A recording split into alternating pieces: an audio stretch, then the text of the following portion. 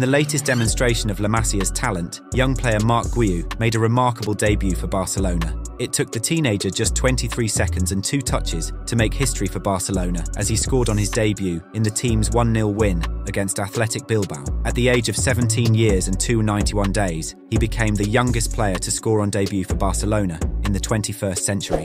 His 23-second goal is also the fastest goal on debut among the European top 5 leagues, a record previously held by Odsonne Edouard, who scored 28 seconds into his Crystal Palace debut back in 2021. The teenager's parents were visibly moved as they celebrated their son's remarkable achievement, with his mother moved to tears and his father expressing immense pride with a beaming smile, applauding the memorable achievement.